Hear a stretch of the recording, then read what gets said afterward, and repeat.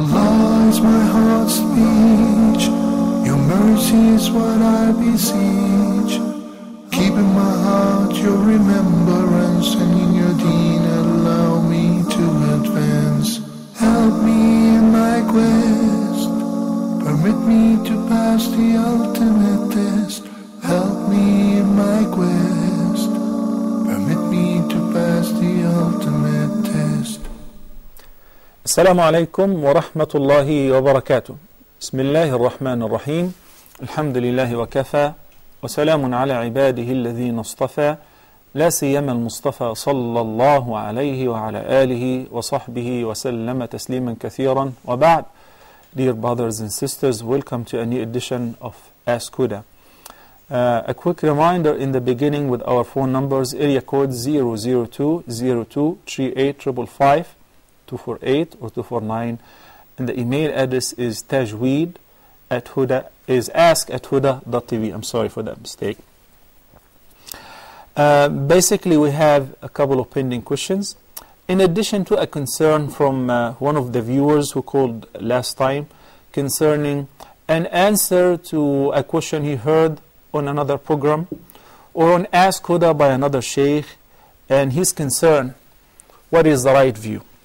I would like to say in the beginning that when we say according to the Jumhur or according to Al-Imam Al-Shafi'i or Ahmad or Malik or Abu Hanifa, these are different opinions in different issues of fiqh based on the available evidences. And if any of these Imams were alive and he received a sound and a profound hadith or a reference to support the other view, he would not but accept it. Imam al-Shafi'i said, my opinion is right, but it could be wrong. And my opponent's opinion is wrong, but it may be right. And the only person whose opinion is 100% true was Prophet Muhammad sallallahu alaihi wasallam, and he passed away. That's also the statement of Al-Imam Malik, may Allah have mercy on him. And I repeatedly mentioned that Abu Hanifa, may Allah have mercy on him, who was the greatest scholar of fiqh, always said, إِذَا صَحَّ الْحَدِيثُ فَهُوَ مَذْهَبِي. Because we rely in answering questions on the Quran and the Sunnah of the Prophet sallallahu alaihi wasallam, the opinions of the vast majority of the scholars from the time of the Prophet sallallahu alaihi wasallam through different generations and so on. So if there is a sound hadith that outweighs one opinion versus the other, then we must resort to the sound hadith. The question was pertaining Salatul Witr, and whether is it permissible to pray it similar to Maghrib or not. The Shaykh quoted the hadith, and the hadith is a sound hadith, that it is not permissible to pray Witr in a way that resembles praying Maghrib. In what sense? To pray 2 rak'ahs and sit for the middle tashahhud, then get up to pray the 3rd rak'ah. This is how we pray the Maghrib. So the hadith says that you should not be praying witr because it's a nafl similar to the Maghrib. And this is the opinion of the vast majority of the scholars, opposing the opinion of Al-Imam Abu Hanifa himself, who relied on a hadith in his view that one should be praying witr similar to the Maghrib. And that's why the Ahnaf and those who follow the Hanafi madhab in many countries pray witr this way. Have they been praying witr this way based on the available opinion and their scholars taught them this way? That's fine. But when you ask a sheikh and he says this is the opinion of the vast majority based on the sound hadith, then we all got to remember that we're here to follow the Prophet sallallahu alaihi wasallam. As I say, if Al-Imam Al-Shafi'i or Ahmad or Imam Abu Hanifa or any of them were alive and he knew that, you know what, there is a sound hadith in this mas'ala, then the mas'ala is already answered and the problem is resolved. We should not make a big deal out of it. Hanafi or Shafi'i or Maliki are not different sects, nor are, as some people think, different religions. No, these are different madhahib in fiqh, and we discuss this repeatedly over and over and over. And I hope that will be the last time that a viewer would call to ask about an opinion of another sheikh in the same program and say the sheikh said so and so. What do you think? I would rather call the same sheikh on his program, since it's a live program. If you have any concern with regards to a pre-recorded program where you don't have an access to speak to the sheikh, we'll be more than happy, inshallah, to explain that. Or otherwise, it will be a great deal of waste of our time. Assalamu alaikum wa rahmatullahi wa barakatuh. Sister Mushtaqa from United Arab Emirates. Assalamu alaikum. Alaikum assalam, Sheikh. How are you? Good, alhamdulillah. How are you, Sheikh? Great, alhamdulillah. Thank you for asking. Sheikh, I had a question concerning the term for qasri when you're traveling. Mm-hmm. How long can you join or shorten your prayers? You're talking about the distance which will make you eligible to shorten the prayer and combine them, right? No, I'm talking about the term, is in how long can you combine a prayer while traveling? The number of days, you mean? Yeah, the number of days. Is it days, is it months, or how Okay. long? Okay. Thank you, Mushtaq. Assalamu alaikum. Muhammad from the KSA. Assalamu alaikum. Wa alaikum assalam. How are you? Thank you for asking. Alhamdulillah, Muhammad. Go ahead. Yes, I have 4 questions. I will try Please. to shorten them. Okay. My first question is regarding my mother. So, she has some gold which was given to her by her mother, by her parents actually. So now she intends to give the gold to her children. And so now she wants to ask whether she has to pay zakah on it, since the gold costs far more today than it would have cost 30 years ago. So, is it over 85 gram? Yes. Okay. And now she wants to distribute the gold on her children, right? Yes. Okay. Has she been paying zakah on it in the past? No. Okay. I will answer you, inshallah. Okay, my second question is regarding video games. Now there are lots of video games these days. From some we learn something and some are just for fun. Like you may have to, there are some shooting games and some simulation games. So I wanted to ask what kind of games are permissible. Okay. And my third question is that while offering salah in Jama'ah, now if one's wudu breaks, then what should one do since people are praying behind us? So if he is the imam and voids his wudu, or he remembers that he did not have wudu in the first place? No, he actually had the wudu, and he wasn't the imam. He was just praying in Jama'ah. So now, if his wudu breaks during the salah, so what should one do? Okay. And the fourth question is that everyone knows that music is haram, but now music is everywhere.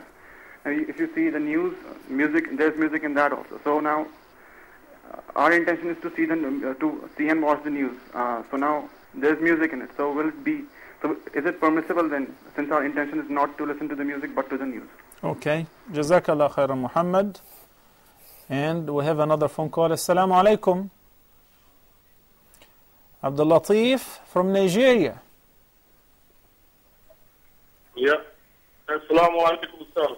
Wa alaikum assalam wa rahmatullahi wa barakatuh. How are you? Wa alaikum assalam wa rahmatullahi wa barakatuh.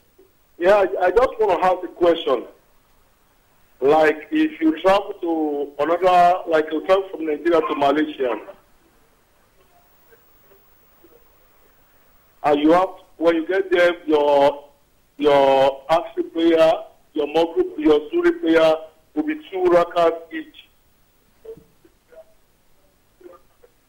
You understand? For how many days? For some scholars say it's 3 days, some say 5 days, and some say 7 days. Yeah, that is number one. And if I come back to Nigerian, is it going to be the same thing for the first day I came, or I'm going to continue my normal prayer? I got your question, Abdul Latif. Thank you so much. Another phone call. Assalamu alaikum. Sister Wafa calling from Egypt. Assalamu alaikum. Wa alaikum assalam wa rahmatullahi wa barakatuh. Please, Sheikh, I have a question. Please. First of all, I have to say that I don't generalize this issue.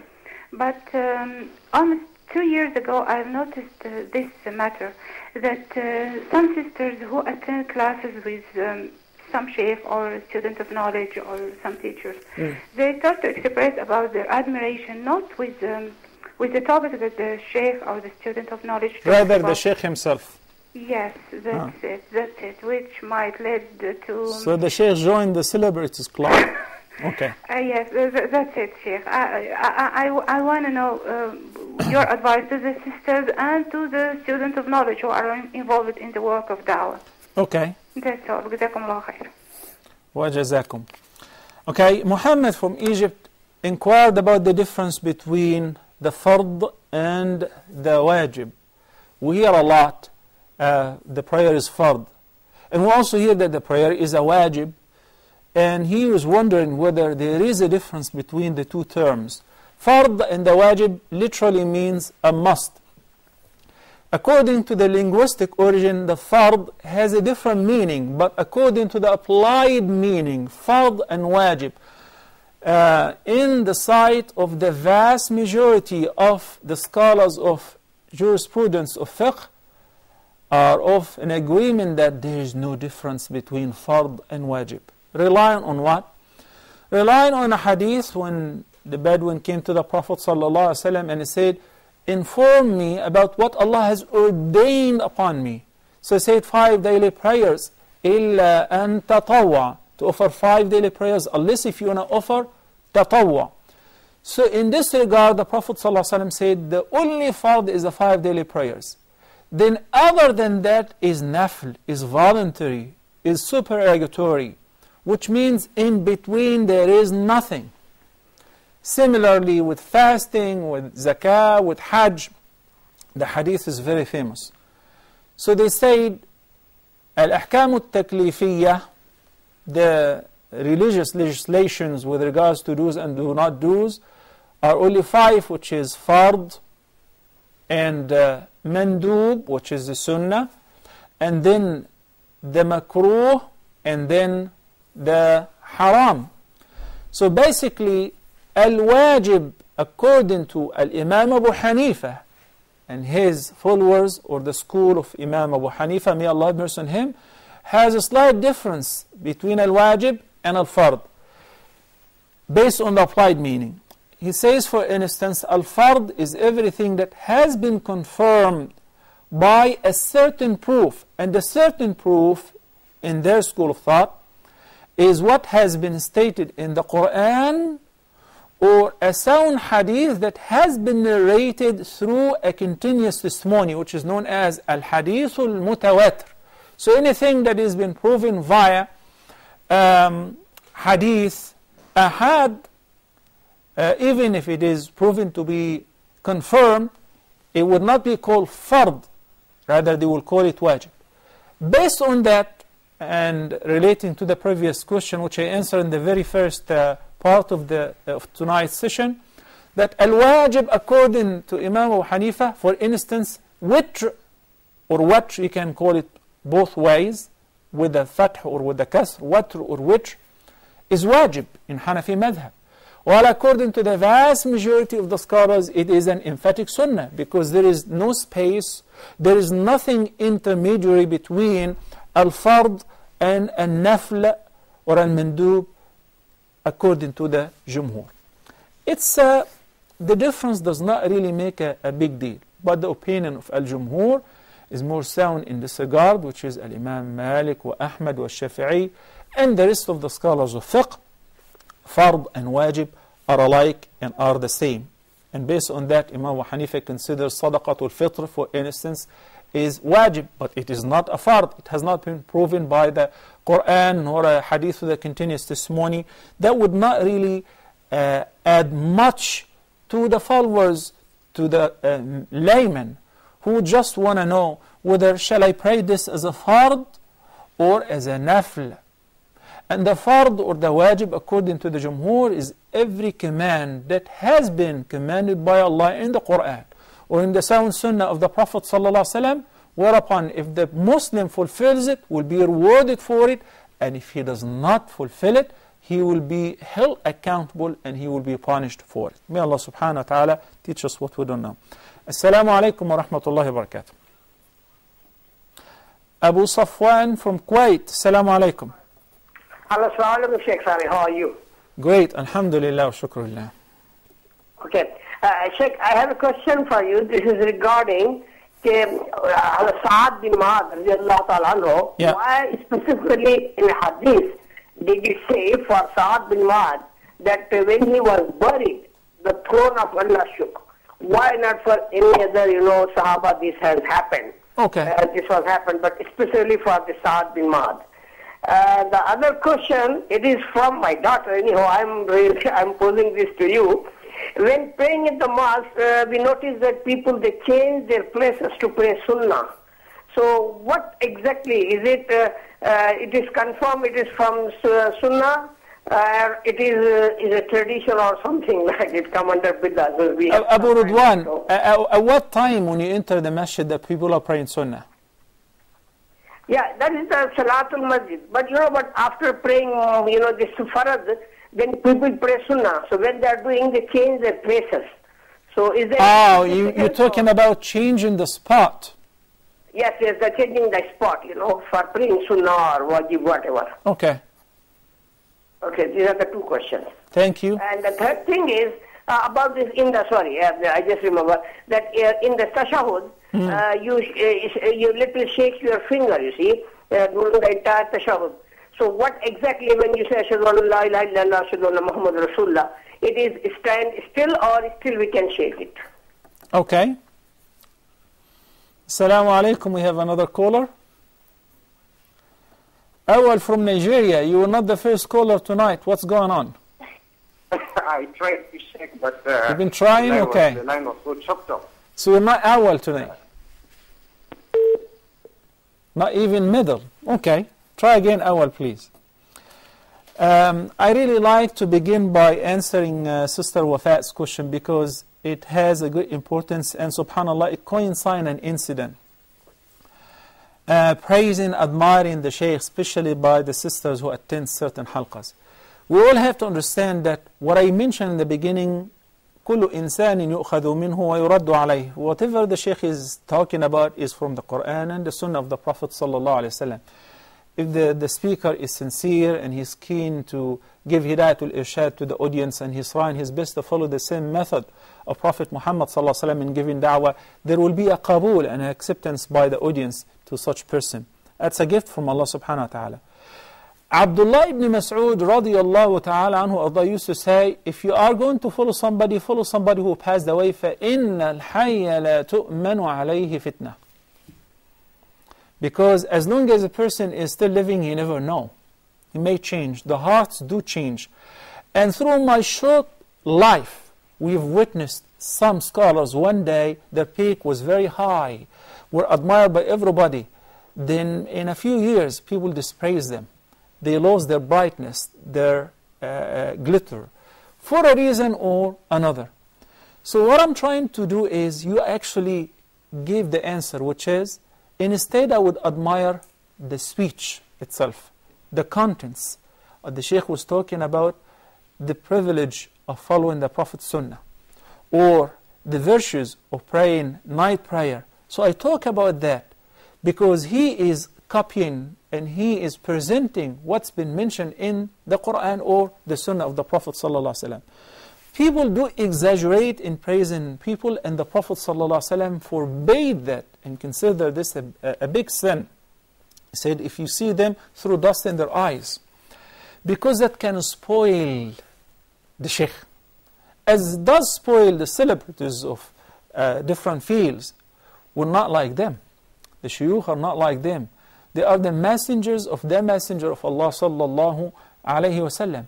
Yet, let's see how the Sahaba dealt with the Prophet sallallahu alayhi wasallam and with their ulama afterward, with respect, but they did not consider them in a position above the humanship I noticed that there are some people who have Facebook accounts in my name.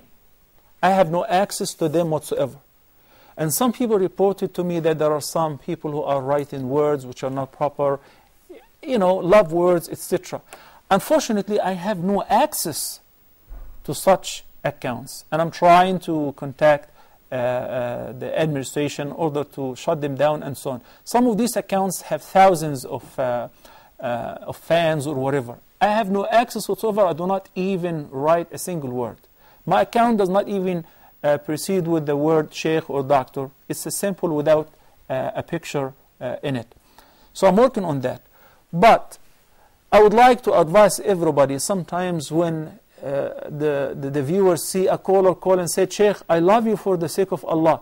This is something which the Prophet ﷺ commanded a person. When you see somebody whom you like, whether a sheikh or a janitor, you like him because of his traits or manners, his religious commitment, to tell him, because the Prophet ﷺ was sitting once and a man passed by. So one of those who were sitting in his company said, Ya Rasulullah, I love this man for the sake of Allah.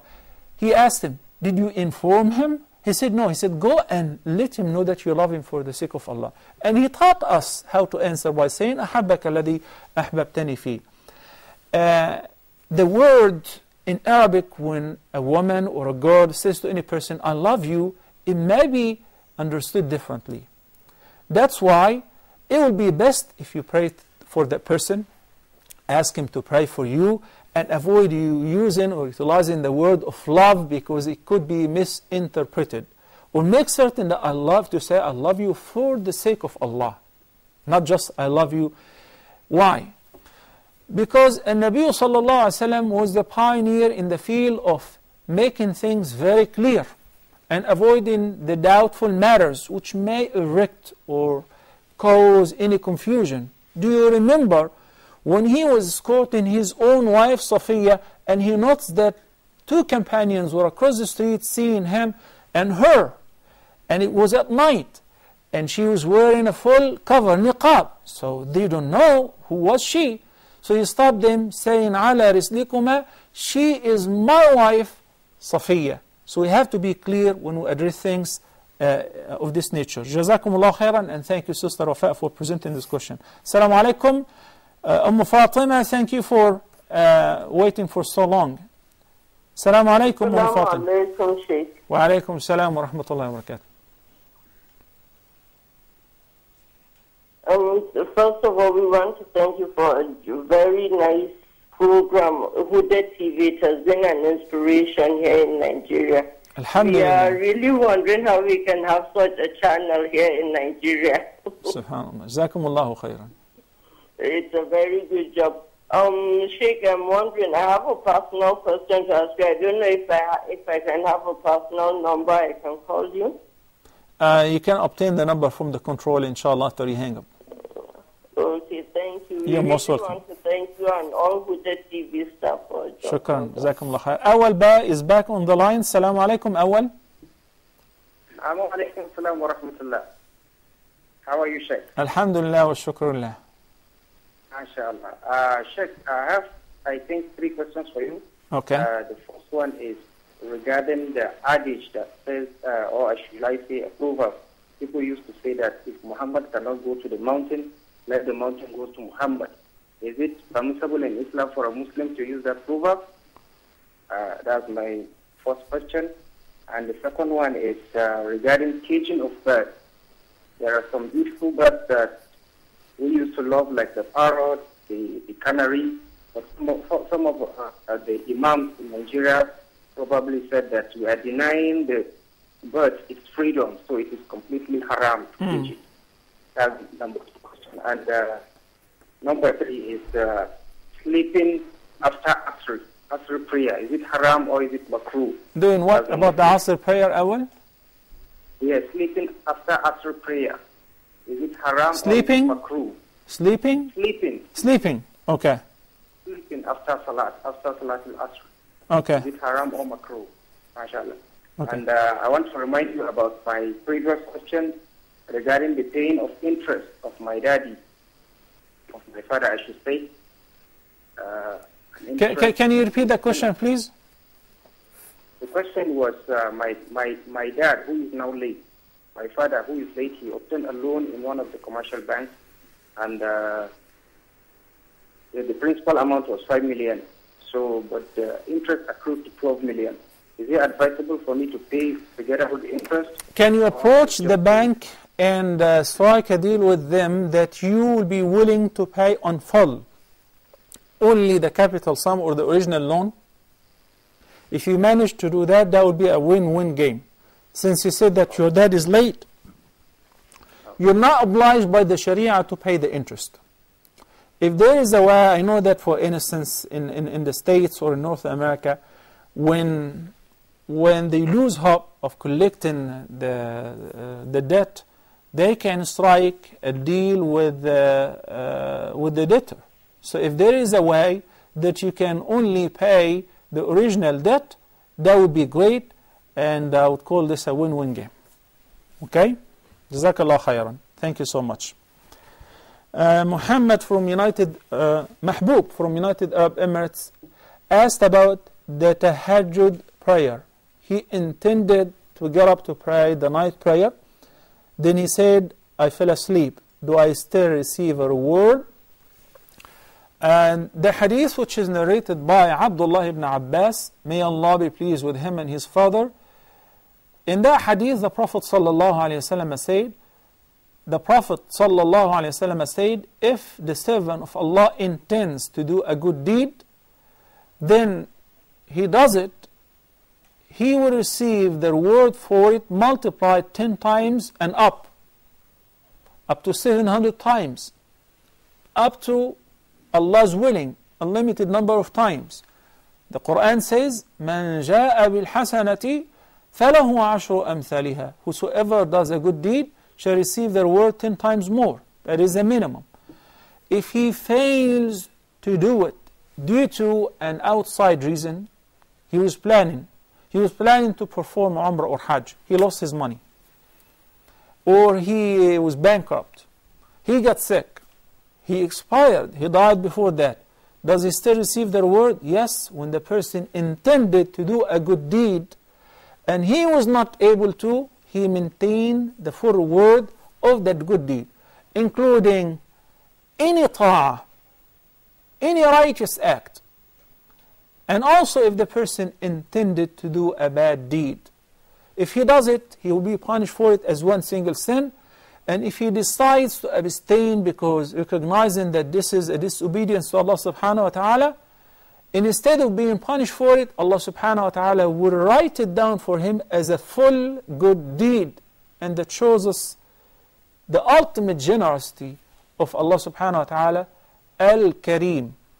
So, Mahbub, if you intended to pray tahajjud, you set up your alarm, you want to sleep late, you've taken the means to get up to pray tahajjud and you failed, you get the same reward even though while you were asleep. Somebody was fasting and he forgot. He kept eating and drinking. Then after he finished the meal, somebody said to him, weren't you fasting? He said, oops, I totally forgot. So what do we say? We say, إِنَّمَا أَطْعَمَهُ اللَّهُ وَسَقَاهُ. Allah fed him and gave him the drink. Resume fasting. The Prophet ﷺ said, إِذَا مَرِضَ الْعَبِدُ أَوْ سَافَرَ. If the servant of Allah got sick or traveled, whatsoever he used to do of good and kind deeds when he was healthy and when he was resident in regular conditions will be still recorded for him. Somebody who is very usually praying the sunan, the nawafil before and after the prayer. He traveled and now he prays qasr. He's exempt from praying the sunan. He gets the reward even though he was traveling. He is planning to fast, but since now he has to travel, safara ta'a, obeying Allah subhanahu wa ta'ala in this journey, he still gets and maintains the same reward. Just remember that you're dealing with Al-Ghafur, Al-Rahim, and Al-Kareem, the most generous. Jazakumullah khairan. Assalamu alaikum wa rahmatullahi wa barakatuh. Nabaji from Egypt, Assalamu alaikum. Go ahead. Please, I have a question. Go ahead, please. Here in Egypt, in the Quran school, whenever the Mus'haf falls down, they tell you to pick it and kiss it. Please, is that permissible? Okay. Thank you, Nabaji. Uthman from Kingdom of Saudi Arabia. Assalamu alaikum. Walaikum assalam wa rahmatullah. Brother, I have just one question. What is the ruling for men on wearing orange or saffron colored garments? Wearing? Orange colored or saffron colored garments. Okay. Maybe like a t-shirt which is orange in color or saffron in color. Okay, I see. Is there any ruling on that for men? Okay. The hadith in which the Prophet ﷺ forbade wearing al-mu'asfar, it refers to the plain red. The plain red. So if a male is wearing a plain red, it is disliked. There are some hadith where it has been mentioned that the Prophet ﷺ was wearing a beautiful red hulla. Ibn al-Qayyim, may Allah have mercy on him, and you can go back to the beautiful book of Zadul Ma'ad, where he discussed this in detail. He said, if the red color is interrupted with stripes or with any other color, then that does not cover the prohibition does not cover this. Rather, it only covers wearing plain red for men. But as far as for women, there is no prohibition. Wallahu ta'ala a'la wa a'lam.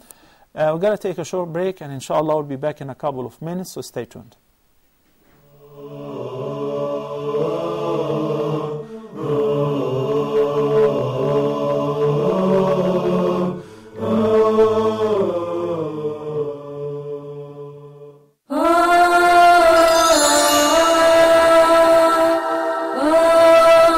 In your standpoint of view, are there specific or certain criteria to choose your spouse or a partner, to marry or not to marry? Maybe that's the question. Do we revise the quality of performance of our treatment between the family members as fathers or mothers? As they say usually, it's not what you say, it's how would you say it. Wouldn't you like to be a good storyteller for your kids? Neurobiologically speaking, child abuse and emotional trauma causes scars in the brain of the child, and this might be not easily healing.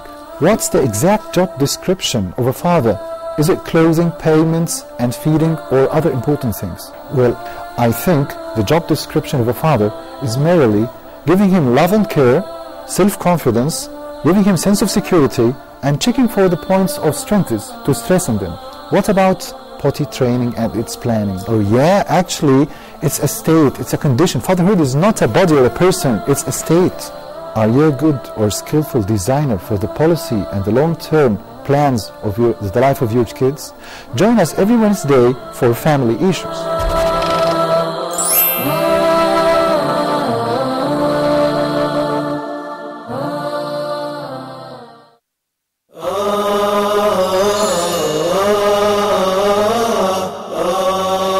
Please, brothers and sisters, in particular brothers, husbands, divorce is the last resort. Even when I was given the topic, the art of divorce, I was thinking, why are we talking about a divorce? As they say in management, do you take serious decisions when you are angry? No one is taking a very serious decision in his life, maybe in his business, while you are angry.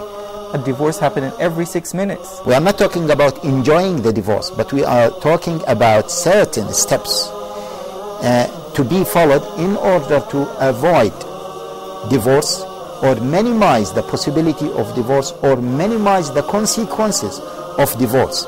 Any divorce taking place have many ill effects. So we would like to minimize those ill effects.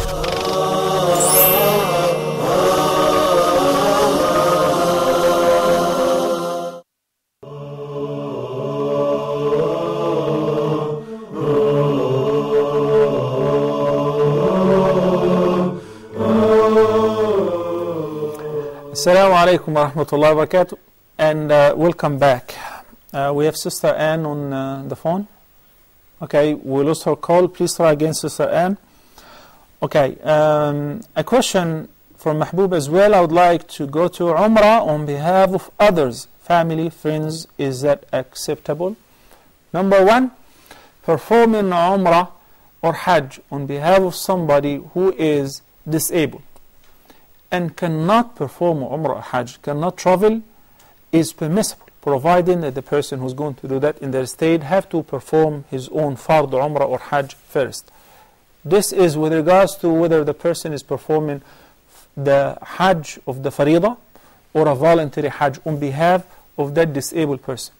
It has been narrated by Abdullah ibn Abbas, may Allah be pleased with him and his father, that a woman came to the Prophet ﷺ and said that إن فريضة الحج أدركت أبي وهو شيخ كبير. That Hajj has been ordained after my father has become a senile person, cannot stand still on the back of the ride.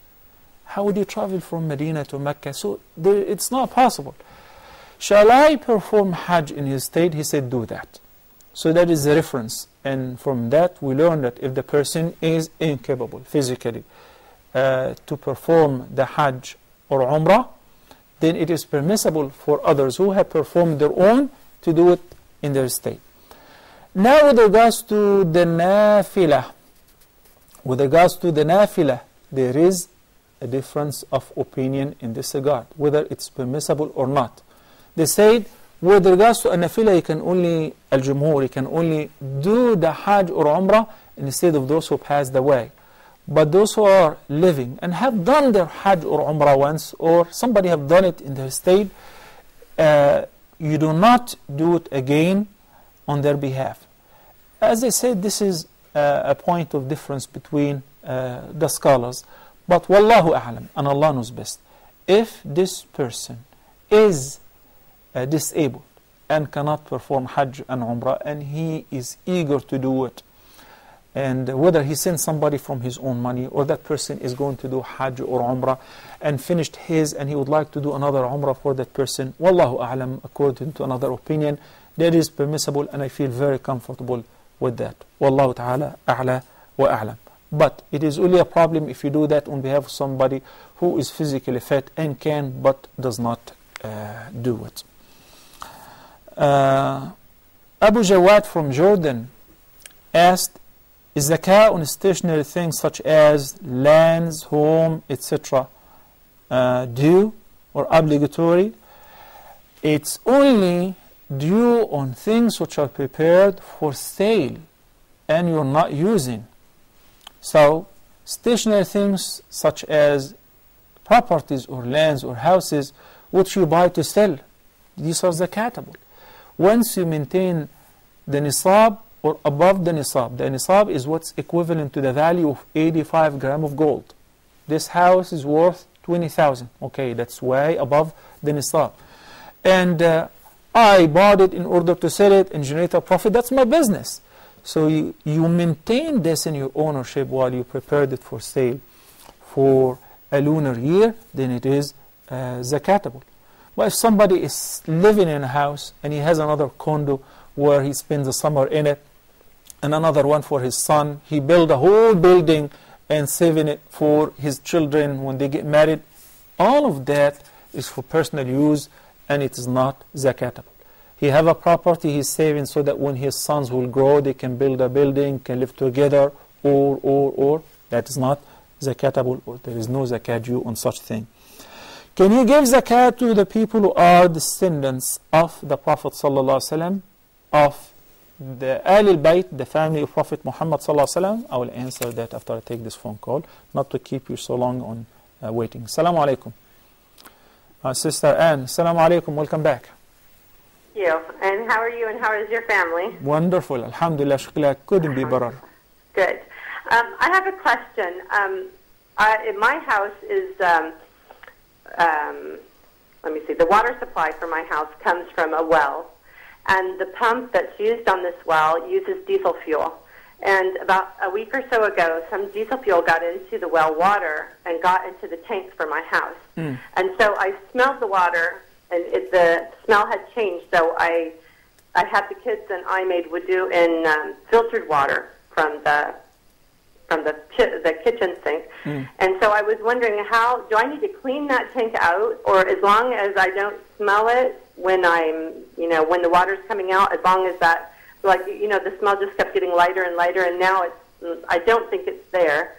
So now is it safe then to make wudu from that water, or do I need to clean the tank? And then my second question is in Surah Al-Baqarah, the page where Allah is talking with the angels regarding the creation of Adam, and Iblis is there, and he asks Iblis to bow, and Iblis refuses. So I understood from this page that Iblis and Adam are in the presence of Allah, and they see him, so there's no doubt in his existence, correct? And then it says down below that Allah called him, asked him to bow down. He didn't, and he said he was Aba wastakbara wa kana min al-kafirin. And I understood that the word kafir means that he covered up. So what was he covering up? And does this mean that you can see Allah, believe in him, and still be a kafir? Thank you. Okay, because your second question is very lengthy, I would like to tackle it immediately. As far as your first question, I'm sorry to hear that. I bet you it's very, very hectic. If you do not find the smell anymore, or occasionally, then the water is pure and you can use it for wudu, obviously. The second question, when Allah subhanahu wa ta'ala said about Satan that he aba wastakbara wa kana min al-kafirin, he refused and he was arrogant, and according to that he became one of the disbelievers.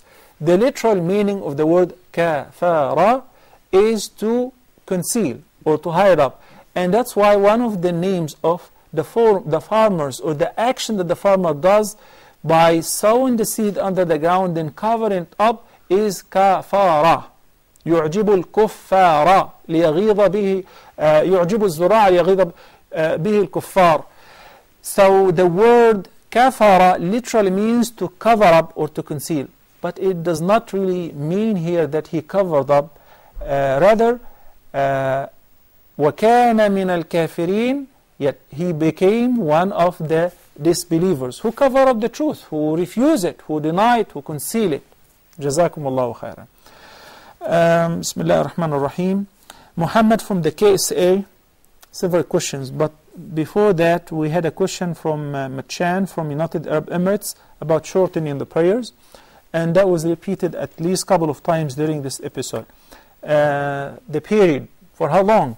According to the Jumhur, if the person intends to stay in one place for more than 4 days, eliminating the day of the arrival and the departure day, then the person is due to pray on full, even if he or she is staying in a hotel. But if he is always on the run, or if the person has not determined how long is he staying, so every day says, I may leave tomorrow or in 2 days, even if he ends up staying for a month, but he is not certain when is he leaving, he is still eligible to shorten the prayer and combine it as well.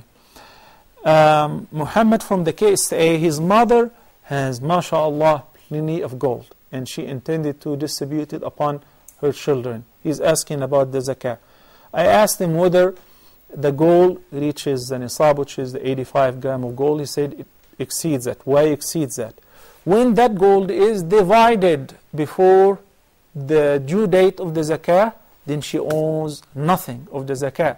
Rather, it will be the responsibility of the recipients if they maintain it for a lunar year, and meanwhile each division by itself or along with other positions with the new recipient reaches the nisab, which is a value of 85 gram of gold. According to Imam Abu Hanifa, may Allah have mercy on him, a woman or a man who have gold with the intention of wearing it for jewelry, adornment, the person must pay zakah on that. Due to many hadith. One hadith, Aisha radiyallahu ta'ala anha wa ardaha once entered upon the Prophet sallallahu alaihi wasallam, and she was wearing a few rings. He asked her, what is this? Fatakhat, silver rings. He said, what are these? She said, I made them to adorn myself for you, Ya Rasulullah. He said, do you pay the zakah on that? She said, no.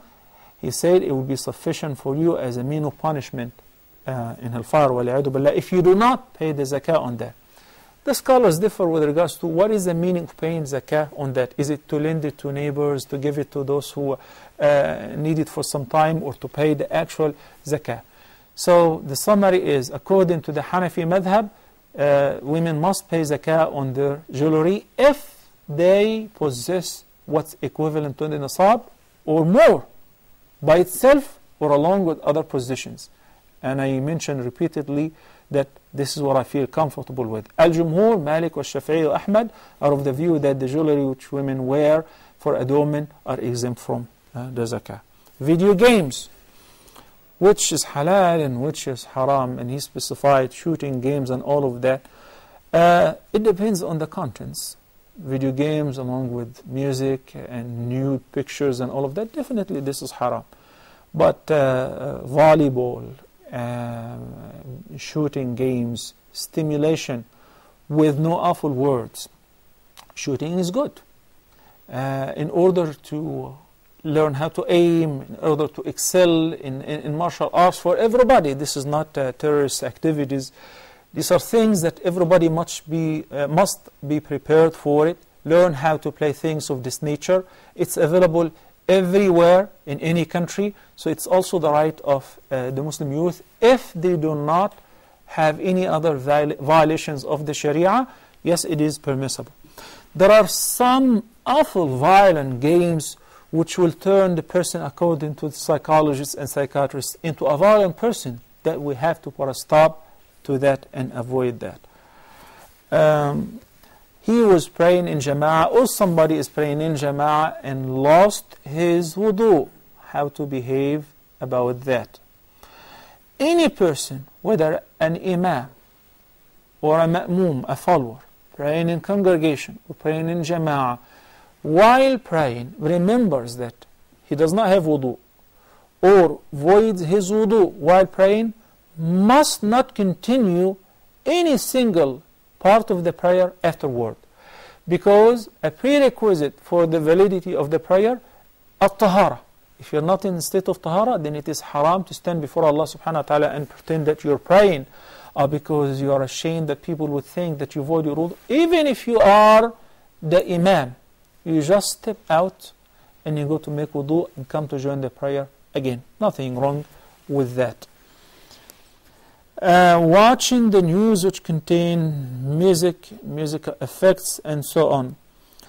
There are other news without the music, and if you want to read the news, watch the news, and once you hear this you lower the sound or whatever, that of course would be best, and in this case it is permissible. The problem is with those who listen attentively or enjoy listening to that music. Wallahu ta'ala a'la. Abdul Latif from Nigeria, I guess your question was answered pertaining Qasr al-Salah, traveling from Nigeria to Malaysia. I don't have to repeat the answer. Abu Ridwan or Abu Safwan from Kuwait asked about the great companion of the Prophet sallallahu alaihi wasallam, Sa'd ibn Mu'adh. Allah subhanahu wa ta'ala informed the Prophet sallallahu alaihi wasallam about a great virtue that happened to him of ihtizazu arsh al-Rahmani lahu, etc. Many companions, because of their high ranking in the deen, their great support to the da'wah, have exclusive features, exclusive virtues. Hanzala, ghasilul malaika. No one was washed, his body was washed by the angels like Hanzala. Others, the Prophet sallallahu alaihi wasallam, Julaybib, the Prophet ﷺ carried him by his own hands and he bathed him and he prayed for him. Al-Hamza, may Allah be pleased with him, Ammu Nabi ﷺ, Sayyid al-Shuhada. So everyone, according to their activities in the deen and their hard work and their very special relationship between them and Allah subhanahu wa ta'ala, were given some honor. He also asked about changing the position in the salah. You see some people, after praying fard, they intend to get up and move to another place in order to pray the sunnah. Is this a sunnah? It is not required, but if the person does that in order to have his sujood spot changed, because every spot where you put your forehead on it will bear witness for you on the Day of Judgment that you prostrated yourself for Allah subhanahu wa ta'ala, so it is permissible. Moving the finger in the tashahhud, I discussed this in details. The details is pretty long in the program of the Prophet's prayer, but it is the sunnah, and I discussed the difference between the different madhahib, whether to keep it pointing or to move it, or to only move it when you say the tashahhud, or when you make the dua such as Allahumma salli ala Muhammad, move it up and down, right or left, and so on. All of that is discussed in the program of the Prophet's prayer. Unfortunately, we ran out of time, and I was told that we have to wrap it up. So brothers and sisters, until next time, I ask Allah subhanahu wa ta'ala to accept this humble effort from all of us, to pardon us and forgive us our sins. أقول قولي هذا وأستغفر الله لي ولكم وصلى الله على نبينا محمد وعلى آله وصحبه وسلم والسلام عليكم ورحمة الله وبركاته.